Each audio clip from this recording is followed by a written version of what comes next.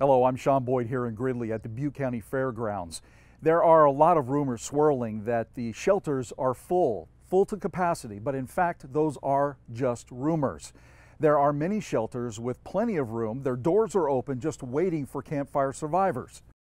As you can see, there are evacuees who are taking advantage of the sheltering here, but there is still plenty of room at this one.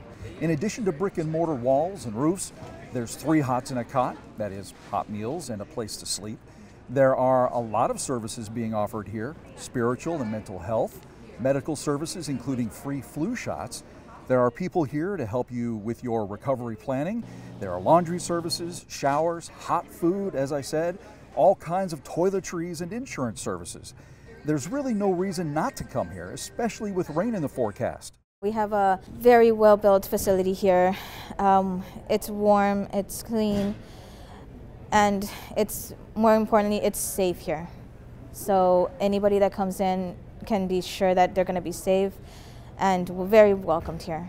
We also have another facility that where we're welcoming pets, small pets.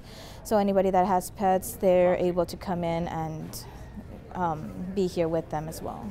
You can start the recovery process by calling your insurance company to start that claim process. Then be sure to visit the Disaster Recovery Center in Butte County.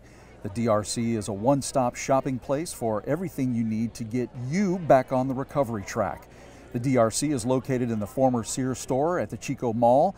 That is 1982 East 20th Street. It's open 7 days a week from 9 a.m. to 7 p.m.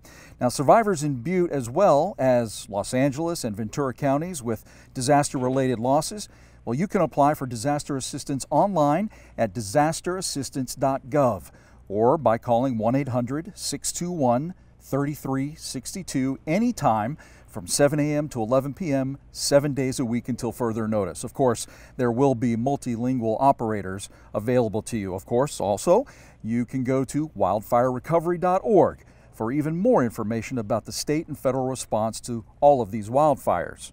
Now, about that website, we are continuously updating and adding information to help you get back on your road to recovery. And be sure to register for updates at oesnews.com. You'll get those updates directly into your inbox as soon as they happen. Here in Gridley at the Butte County Fairgrounds, I'm Sean Boyd for oesnews.com.